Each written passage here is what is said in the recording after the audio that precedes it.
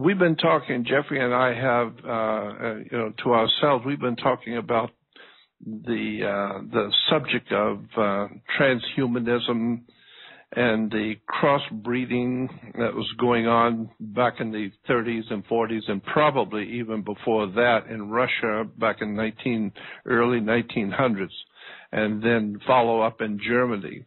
With the whole idea of crossbreeding animals and humans together, and the Nazi experiments that were going on before and are still going on today. The whole world network, what we would refer to as the Nazi Party. The whole Nazi operation is very, very highly financed, extremely well positioned in the world to carry on the Nazi ideology. And so while we may think that the Nazis were defeated in the Second World War, nothing could be further from the truth. They are very healthy and doing quite well, thank you. They have plenty of money. They have all the technology, the German minds that were brought here to America and to Central and South America, Mexico, Brazil, Argentina, Uruguay and Paraguay. Our Americas, North and Central and South America, are just replete with Nazi scientists, Nazi theoreticians. And so what was going on behind the scenes, and I do mean way behind the scenes of what we came to know as Nazism in Germany, there was a bigger picture going on behind the Nazi empire.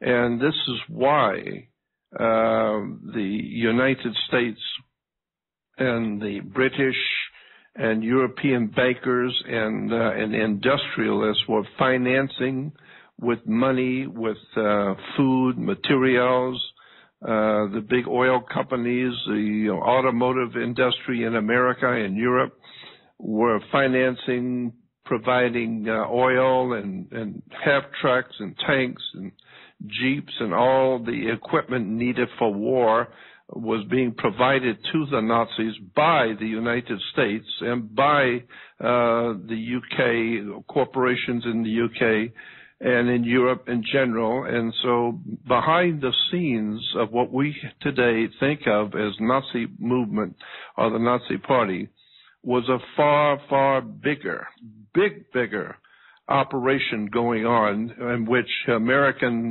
money and industry was highly interested in, and was financing and producing products for the Nazis to use in the war. So the bottom line was that there's something far bigger going on than what you think the Nazis were involved in.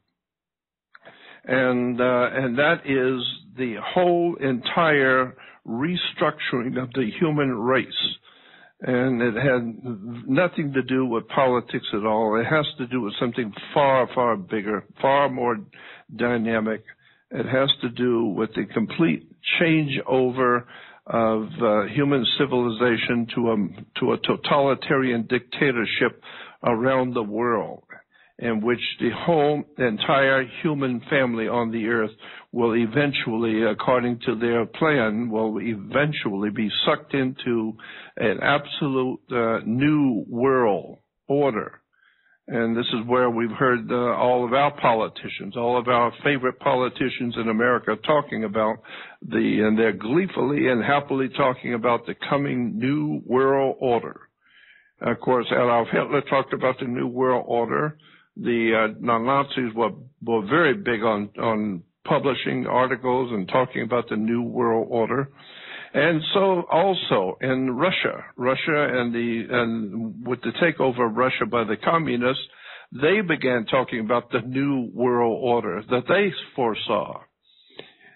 And so the bottom line is that it was ultimately not just a war between the East and the West, or between the Allies and between Allies in Germany, but there was a bigger war going on behind the scenes that I personally believe way far outweighed the human involvement. It was obviously, to my way of thinking, obviously something far, far more dangerous and more evil than the war itself.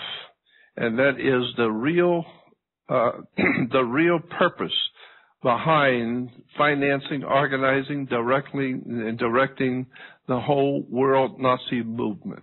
And that is some kind of a hidden, you might say, conspiracy, some sort of a hidden agenda to recreate the whole human race. And so we know that there was a lot of that kind of experimentation going on in Nazi Germany. Back in the 1938-39, in Hollywood, movie actor Charles Laughton made a movie in Hollywood called The Island of Lost Souls. Charles Laughton, 1938-39, The Island of Lost Souls. Later on, I remember that in 1965, I think it was, Burt Lancaster made a remake of The Island of Lost Souls, and it was called The Island of Dr. Moreau. And, of course, the last movie that Marlon Brando made before his passing was The Island of Dr. Moreau. And it's an extraordinary story based on real factual events in the history of the world, where very, very evil people, scientists and politicians, were conspiring together to crossbreed animals and humans. It's an extraordinary story, and there's a lot of information out there on that. But most people have never heard of the real background to what Nazis were doing, to what the elite who are financing, organizing, and directing all of this demonic depravity, what their vision of the future for the human race really is. And so that's what we want to talk about tonight with Jeffrey and myself. The idea that there's a whole war going on to undermine human civilization and to ultimately completely destroy it and put in its place on the earth a whole new kind of human. And this is what we are enjoying the very beginnings of with computers, because computers go all the way back to Nazi Germany. I mean, the Germans had computers. And after the Second World War, computers started catching on very big in industry, and today they're everywhere. And so on the one hand, computers are fascinating and wonderful for communication, but you got to remember it has the dark side too, and it developed by a lot of the technology was developed by the Germans and the Nazis in particular. So we wanted to talk about the transformation of the human race by, as I said, a well-heeled, well-financed, highly organized, and very powerful Nazi movement in the world today. And if you don't understand what I mean, you better listen closely to people like Joseph Farrell. You need to listen to an extraordinary researcher and author named Joseph Farrell, F-A-R-R-E-L-L. He talks a lot about the modern-day Nazi world movement, and it's behind so much of going on in the Middle East. That was Nazis that were in the Middle East before. They still are today. So much of what's going on in Europe and in the Middle East today, without a doubt, has Nazi theoreticians, politicians, scientists working to overthrow that whole area of the world, and God knows what they're planning on doing with it. So I just wanted to talk a little bit about this strange kind of science that's going on right now that people, generally speaking, are not aware of. And I want to play a little 3 or 4 minute piece that I think is very interesting, talking about the underworld of occult sciences manipulating the human race, and also the implication that the UFO and the alien presence in this story might be far bigger and more important than you think it is. So I want to play this little piece for you. It's only about 3.5 minutes long, and then we'll talk about it afterwards. Okay. The method, as they called it, though it was more so a germline procedure of singular metascientific complexity, had been given to them by the alien colonists as a quid pro quo. The syndicate would help them to create a population of alien hybrids who would hide in plain sight, cloned from human ova and alien biomaterial. So there would be a cloned race immune to the effects of the black oil when the return to the planet began. For this, the syndicate would be sequestered, granted a sort of immunity or asylum, given a place in the grander scheme. They were the Vichy government to the German final solution, collaborationists whose motivation was simple, self-directed survival.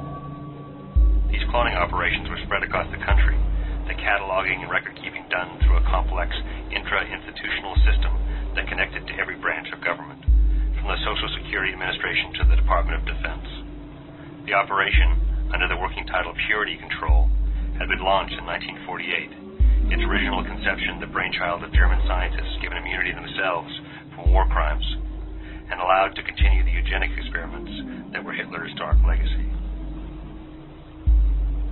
The syndicate had begun as a subset of a shadow intelligence agency whose original orders were to create plausible denial and an effective cover-up of purity control. But through 50 years, numerous U.S. and UN administrations, the principles began to wrest control, accumulating power and influence across international borders, such that by 1990 the operation ceased to have a member accountable to any one government, and whose only orders would be taken from a man named Strughold, a German industrialist who had fled his homeland to northern Africa. These men, whose knowledge and access provided control of a foreseeable future, had in spite of this everything to lose. Their secret work, the cloning preparations, and the cataloging constituted their greatest vulnerability: exposure.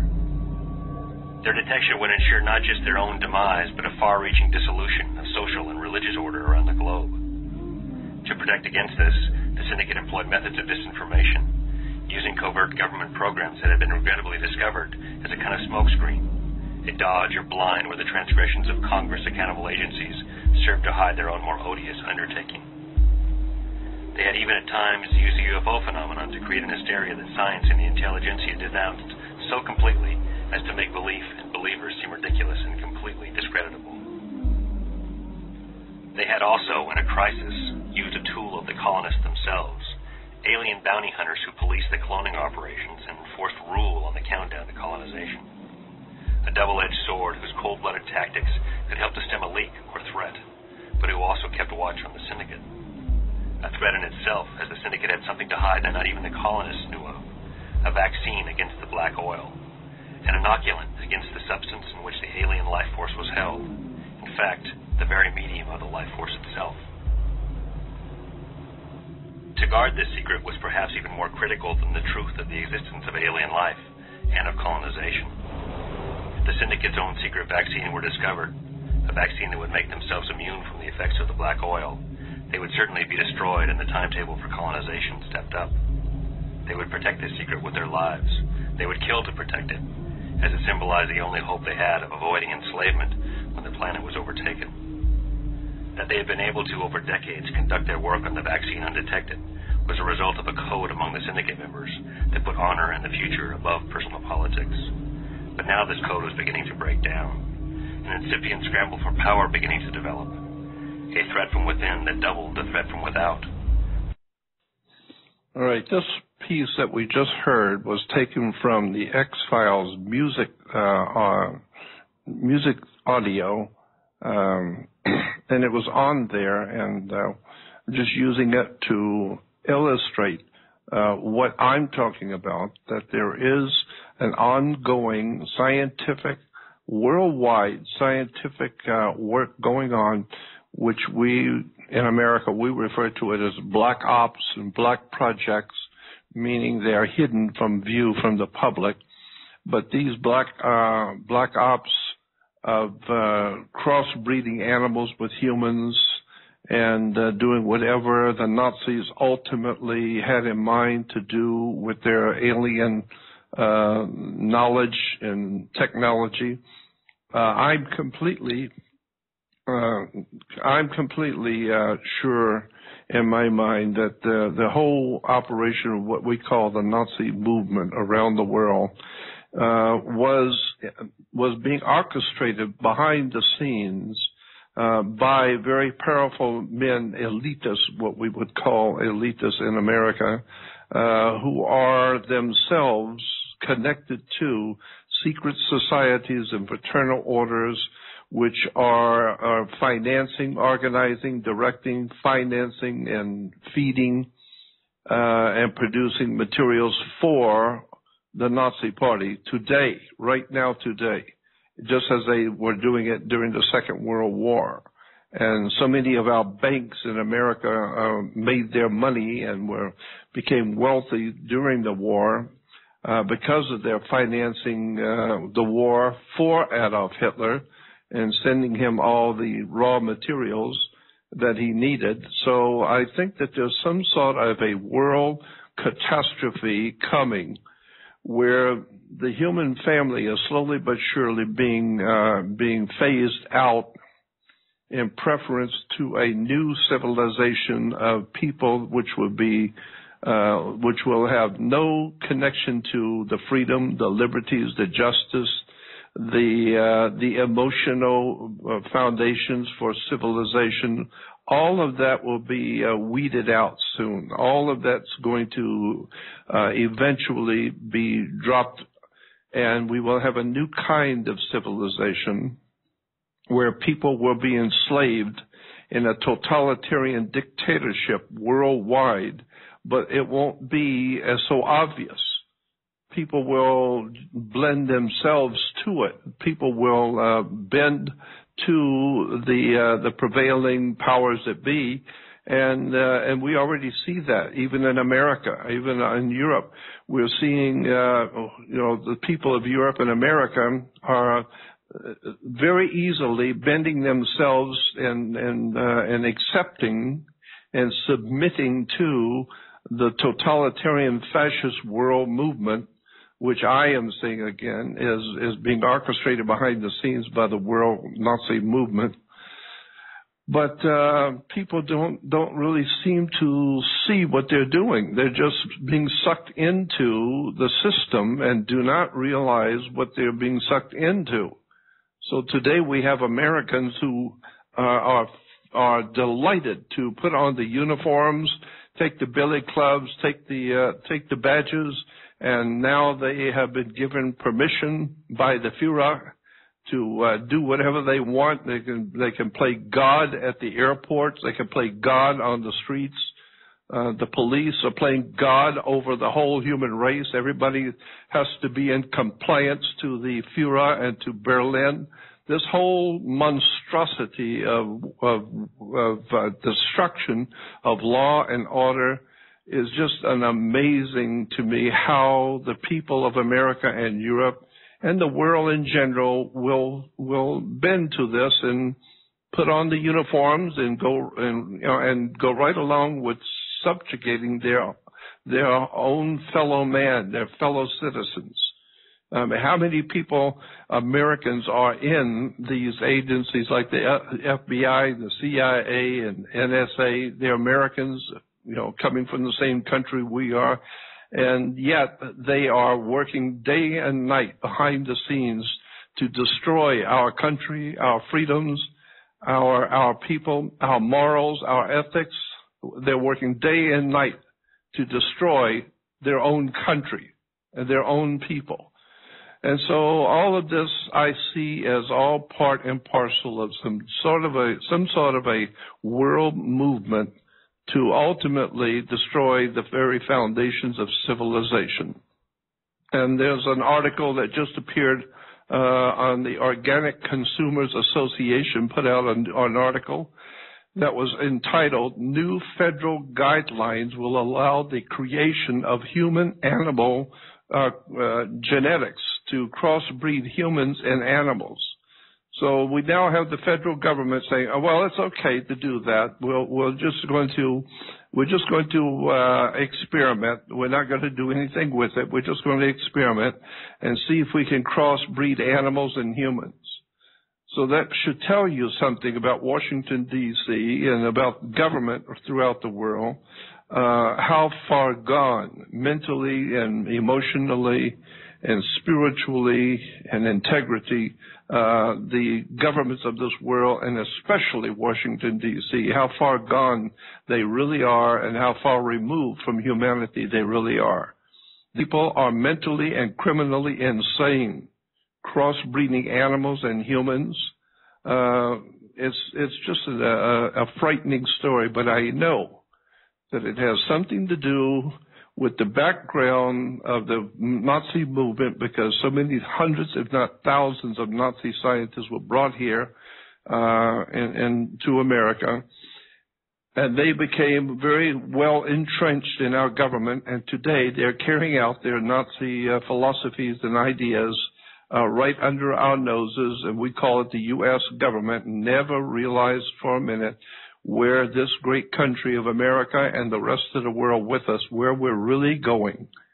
So that's what we wanted to talk about tonight. And I have my friend Jeffrey, which I have hogged too much of the show. I want to bring Jeffrey on because there's so many things he brings up that's very interesting to me. So we wanted to just play you that part, and that was from the X-Files.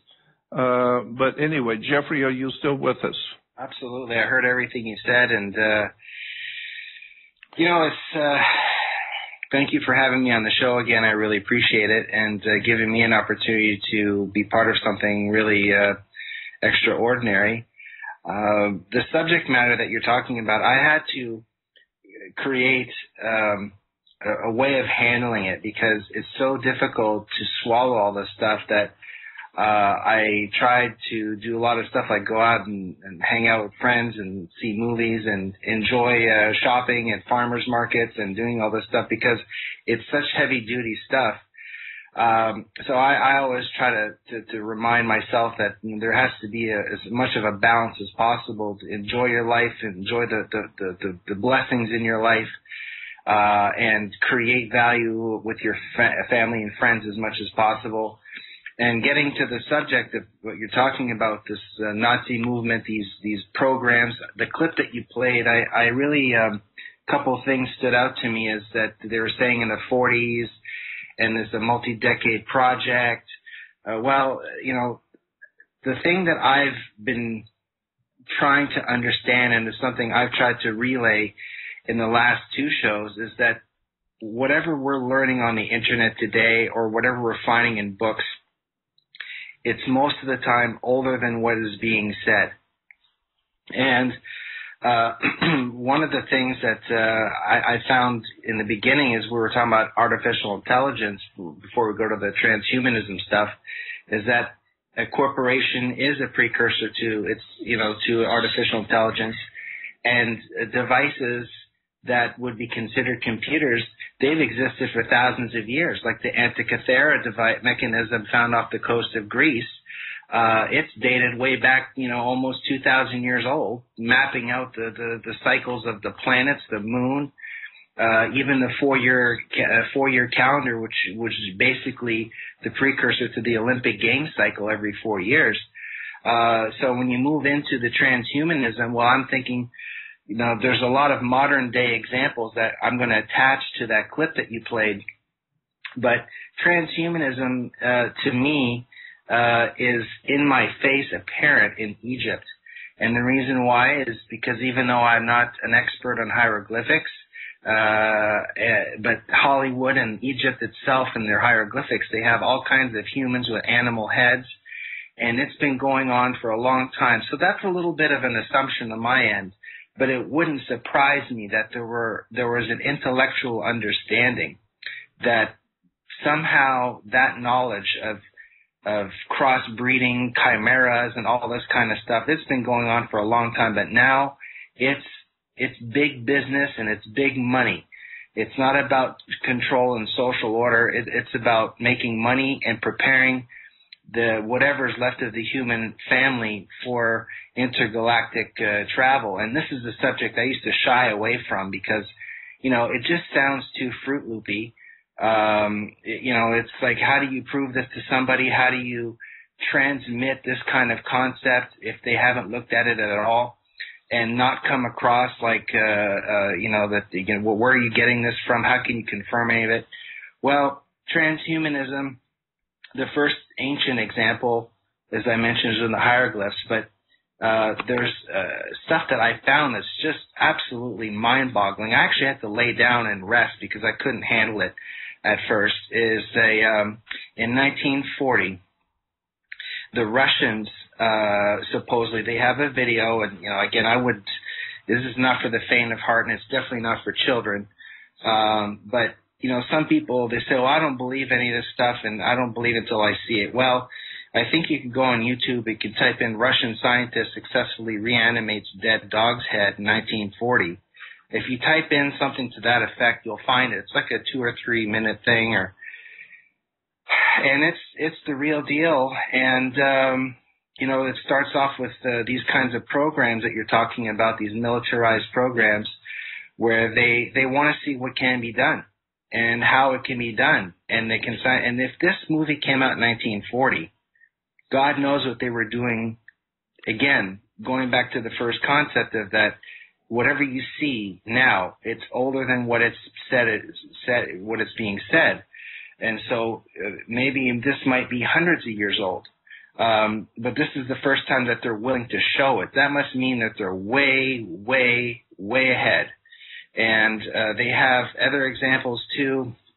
I think the other clip, and if it's okay with you, Jordan, I have it's a little 3-minute clip, but I really believe in it because instead of someone saying, well, I did some research and I used the internet and I found a book somewhere, not that these are not extremely valuable, but sometimes hearing from the man who did a head transplant, from the man who was able to remove a brain from an animal and keep it alive, and hear him talk about it himself from his own mouth, his own mind, it might, ring true in somebody and say, you know what, it's okay to know about this material, but it's also important to know what you and individually can do in your own research and how you can change your life to adapt yourself to not get stuck in all this stuff, and to not get caught up in it, and to not get caught up in all the darkness that is being pumped into the system, and aim your life in a better direction. Sometimes you have to look at the truth.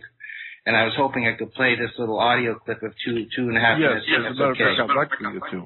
Yeah, I'd like you to do that. But also I was going to say that, and just remember that even as far back as 1900, 1910, right around that era, Ivan G. Pavlov and A.R. Luria, Pavlov and Dr. Luria were working with dogs, the Pavlonian dog stuff that was going on, where they were playing with the brains of animals, and that was in the beginning. They were actually going to be working on the human brain, but they were testing out a lot of preliminary research on the animals first, and this was in pre-Soviet Russia, before the communists. It was already the Russians were already working on these dark experiments that were going to be aimed at the human family later. And so, and a lot of people know about the Pavlonian dog, but my God, there was so much more to that. And so, why don't you play this? This was about a doctor who was able to take the brain out of an animal and keep it alive. And I think he's actually was involved with doing the same thing with humans, taking a human brain out and keeping it alive. It's extraordinary scientific stuff, but it is also, in my opinion, totally sick, because it implies that whoever is at the top of this world in science are doing things which are absolutely outrageous, and it doesn't bode well for where the human family is going. And so, yeah, if you want to play that, do that. It's only a couple of minutes long. Sure. Okay, thanks. Dr. Robert White is a neurosurgeon at the Cleveland Medical Hospital in Ohio. Now, here are some pictures. In 1963, he performed the first experiment to keep a brain alive outside the body. That's the human skull here. That's unreal. This is a gorilla. See here, when you take the brain out and isolate it, you can take all that if you want. And you keep it alive and live forever. See, this is a human brain, actually, and it is fixed. So no one needs to worry about it being alive. There have been many attempts throughout the world, particularly in the old Soviet Union, to take the brain out of an animal. They like the dog, for example, and keep it alive with machinery. Now, you can do that with the heart, the kidney, the liver, the lung, all the other body organs, solid organs. But nobody had ever been able to do it with the brain. And part of the reason is we must remember the brain is very delicate when it comes to its blood supply. And so when we finally did it and found that this brain of a highly developed animal had brain waves, had biochemistry, was functioning just as it would. Now, we couldn't talk to it. We could send it electrical signals. We could show that it could actually hear and so forth, but we didn't know whether it was processing the information. But the point of it all is that that moment in time also said to us, if you can do it for the animal brain, you could do it for the human brain. This incredibly brilliant scientist, Stephen Hawking, who was an astrophysicist, actually, he is now in a wheelchair and literally speaks via a computer. And some people, perhaps unkindly, have described this wonderful man as sort of the head on the computer, basically. But he would be somebody who potentially could survive his diseased body through a total body transplant. To prove that the brain was in fact functioning normally while in this state, Dr. White needed to undertake a second experiment, during which he succeeded in transplanting the head of a monkey onto the body of another. The creature survived for 7 days before the body rejected the head. In the monkey experiments, these animals are as much a monkey as they were when they were in their own original body. So I would presume, and I'd go beyond that, I would be assured that the monkey personality is retained. So consciousness can be transplanted. Obviously, personality, I want to speak of the monkey having personality, can be transferred. And so you might ask, where did this bring us as far as the human spirit or soul goes? And I guess you could argue it can be transplanted. So there's the clip. I hope it was clear enough, but it's a Dr. White in Cleveland, Ohio in the early 60s that somehow, I mean, just the approach that he's taking, you know, like everybody knows about it, he's just described. For me, it was very difficult for me to swallow. But, you know, there's all kinds of movies out there and there's all kinds of media that helps people come to terms with this without it being as shocking, and they make it more palatable. They have an old TV show, I think from the early 70s, called The $6 Million Man, and it's coming down to another movie in the 70s called The Resurrection of Zachary Wheeler, which is not well known at all. It has Leslie Nielsen in there, the guy who was in Naked Gun. I'm sure, you know, people, you know, again, and also THX 1138, Ford Coppola and Lucas, you know, all these things. But I think from the more recent material out there that really stood out to me are three movies. A TV series called Black Mirror. And I think season 4 is particularly interesting for those of you who have not seen it. I highly recommend it. It was called what? Black Mirror. And it's a British, well, some of the acting is British and some of it's American, but Black Mirror has food for thought about what is happening to the human mind, what is happening to the human spirit, where one episode, the soldiers of the future are given an implant and the enemies look like demons. So it's easier for the soldier to take out the enemy or the target. So if I were to project an image into your mind, and the person that you have to kill, instead of looking like a little boy or a woman in a village or a young man in a farm field, it looks like a 7-armed demon. Well, I think a 7-armed demon holding, 16 knives or something like that, it's going to be easier to take care of business. Yep. And so these are the kinds of things, like, again, Black Mirror is not the perfect answer, but it's just an idea for people to refer themselves to. But a much milder version, much more easier to swallow, is a movie called Code 46.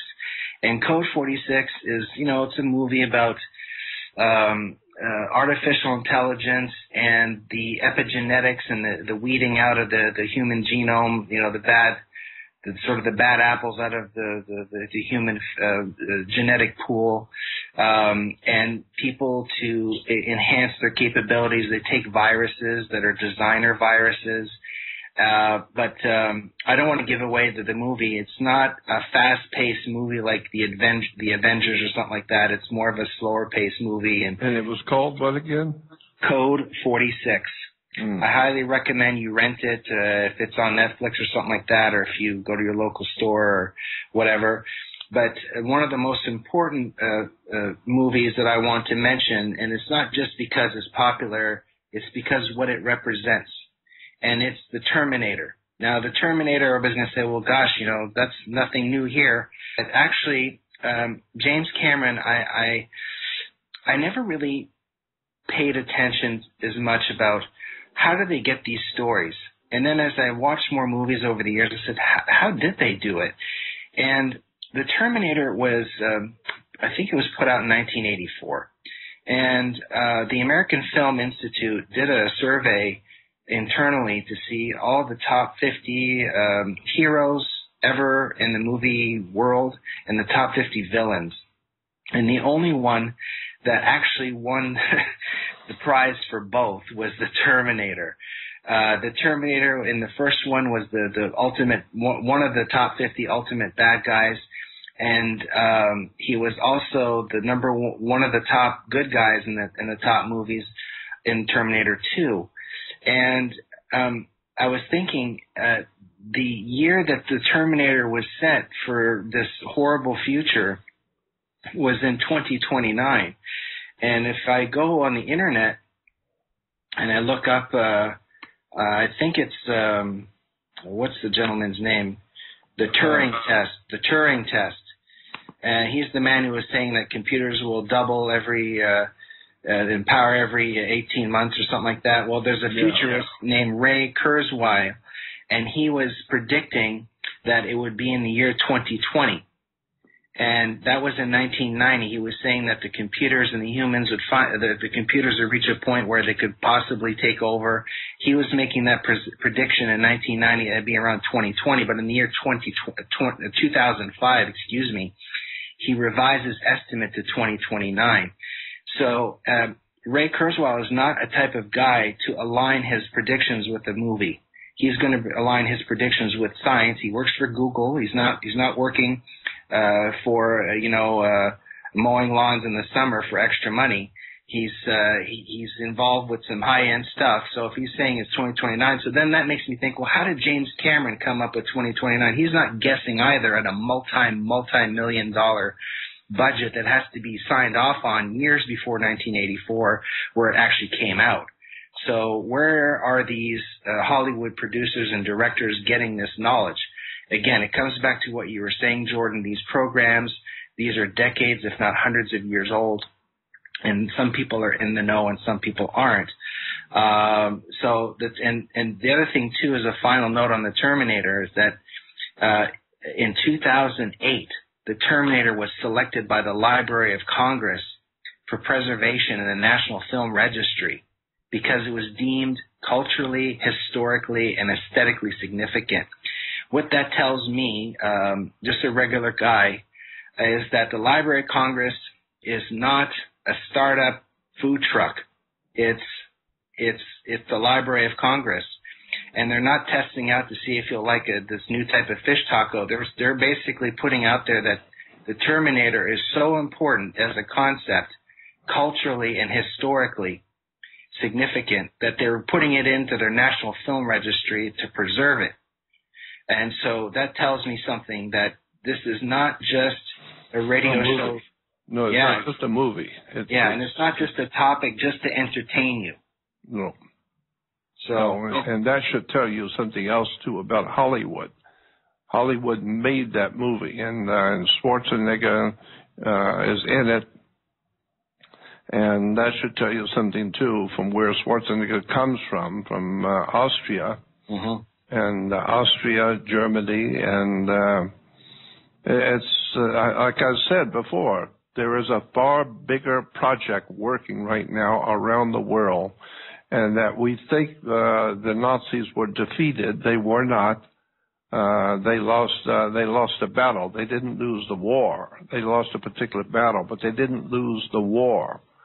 And the war is still on. And then when you find out how big and how powerful and how financially powerful the Nazi Party is today around the world, I've heard all kinds of estimates, and I also was reading an article about that I don't recall where I read it. I don't know if it's true or not, but it was an article dealing with the financing of the Nazi Party, and they brought out that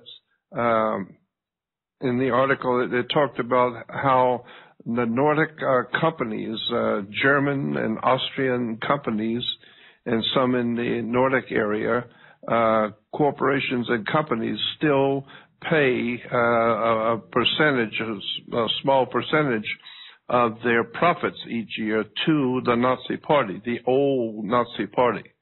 And so that some of the big, some of the big German companies and Austrian companies, and from the Netherlands and Sweden are still today sending money to the Nazis, which are hidden away, and so they are very well taken care of financially. They have plenty of money. Plus, they are operating behind the scenes with black projects in America with the CIA and the NSA and NASA and all of these other so-called American agencies, which are actually nothing more than Nazi operations, period. The people who are running them were Nazis, and people who are working for them, for these agencies, are Nazis. So the Nazi Party is not over. It's not at all over. It's very well conditioned today for what it's doing. It's very highly financed.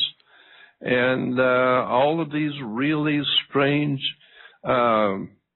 movies and stories coming out about crossbreeding animals with humans, and humans interacting with aliens, and aliens from other worlds communicating with humans.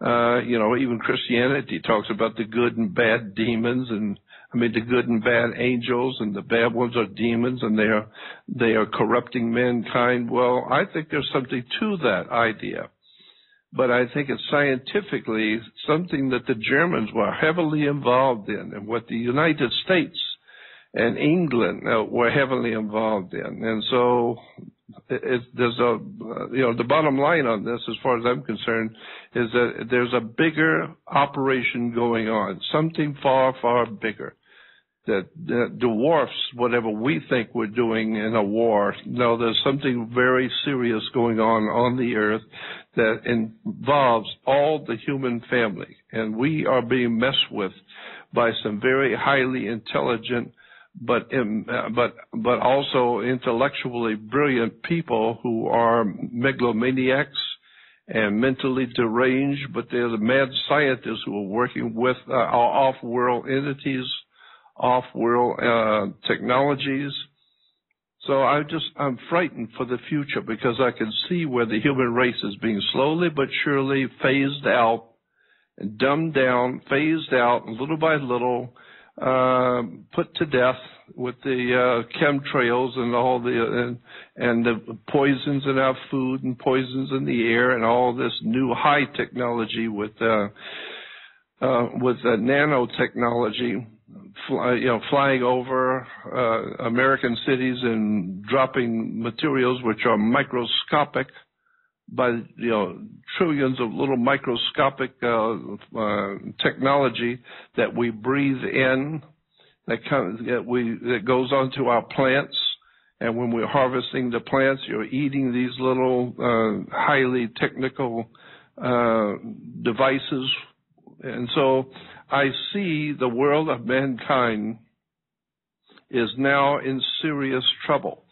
But the problems are so large and so enormous in size that I don't think the human family even gets we don't get it, how bad off we really are and how frightening this world really, in fact, is, and that the Nazis lost the war, but they didn't lose. They lost the battle, but they didn't lose the war.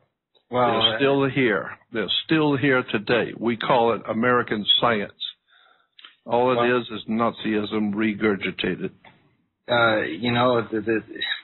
Again, I always hesitate about talking about such dark material because I don't want the impression to be that it's only this. It's just that if you don't know what the picture is, then you're never going to be able to evolve yourself to the next level. If you study this 24/7, you won't. There's going to be some serious problems, but if you do it in a phased approach, and if you have good family and friends, and you take care of yourself, and you do the best you can in your personal life, and then you try to incorporate understandings that are 5, 10, 20, 50, 100, 1,000 years old, you can be an extremely powerful personal individual. And one of the things I loved, I don't know if it's available still on the internet, but if you go on Google and you type in Ghost in Your Genes documentary, I think it's from the year 2006. There's a whole bunch of results, but the one you want is from the BBC. It's the Ghost in Your Genes 2006. And this one really unlocked a lot of ideas in my mind, and it wasn't scary. It was actually very, very extremely informative, and it helped me understand without the concern. But at the same time, another example of how transhumanism was being thought of, I would dare say, one example, it's been done for a long time, but one example as early as 1693 was the Amish people. These people, they're not interested in adapting themselves and getting all this kinds of modification. So somebody knew a long, long time ago, hundreds of years ago, that there's going to be technology that's going to take us off Earth and take us to other planets. It will still be on Earth, but we need a pool of humans, so we have to create a religion around it. And so the Amish people, and again, I don't have any ill will towards any of these people, but I'm just using the example of these people want to remain as untouched as possible. So it's not about questioning their religion or questioning, but it's speaking of the wars and the darkness. One of the things that's not really well discussed, and I got to make this point quickly, is that each country has its own agenda, from the pharmaceutical / biomedical / agricultural standpoint. In India, the chances of you dying from Alzheimer's are almost zero.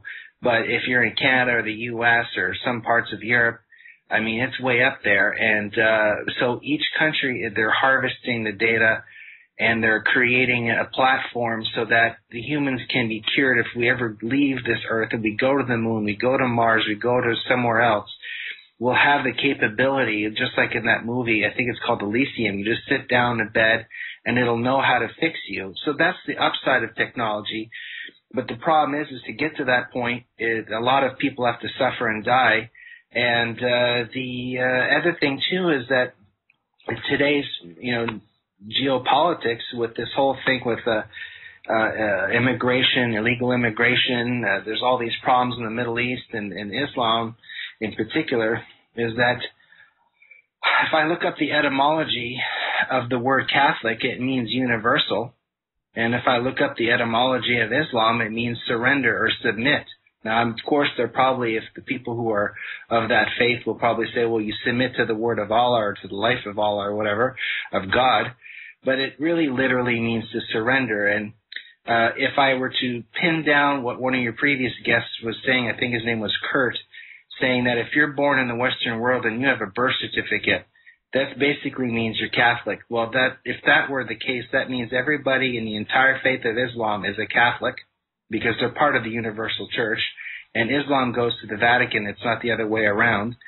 And so I really had a hard time finding stuff. It was very difficult to try to find out if Islam was researching as a religion, as a religious organized religion, artificial intelligence and transhumanism, and it's super tough to find material. I can go on, at least in English, maybe there's vast sums of information in their language, but in English it's almost unheard of. It's always AIs trying to catch the bad guys using AI instead of them actually studying it. And the only two articles that I found was one called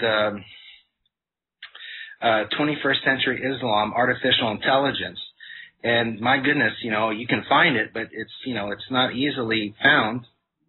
And one of the things that I find very interesting is that there's a name that please forgive me if I don't pronounce it correctly, but they're saying if they program a robot with Islam, or the Quran, as their foundation, that there's a man named the Sheikh Abu Murtad al-Maldifi, and he says how to handle robots whose Islam programming malfunctions, or literally what to do with robots that lose their faith. I'm just wondering, to me, I don't have multiple doctorates like an astronaut, but to me it doesn't make any sense if a robot losing any faith.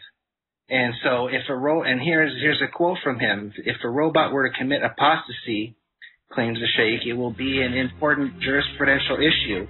Well, I'm sorry, but we're going to have to cut it off here because we're just running out of time.